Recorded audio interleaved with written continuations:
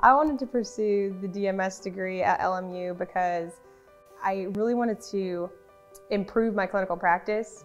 The profession is going that way, and it's great to move forward with the profession. This program has significantly helped my clinical skills, just tenfold. It really has given me a jump start on my career. I'm a newer PA, and so my supervising physician, my other colleagues have noticed a huge difference in my clinical skills overall. I think the whole thing has really been great, but especially the ultrasound. I do a lot of kids, and ultrasound is so widely used in kids. It's great, there's no radiation. I can do it at the bedside.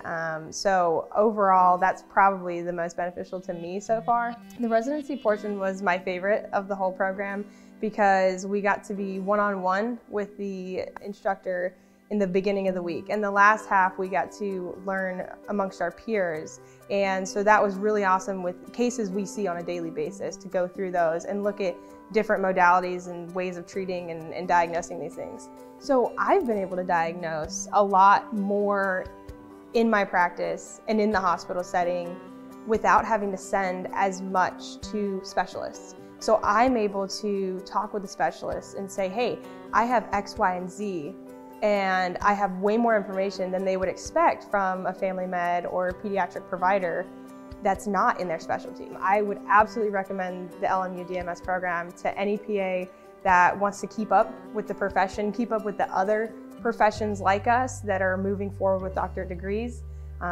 keep a seat in the administrative roles, and really have our voices heard.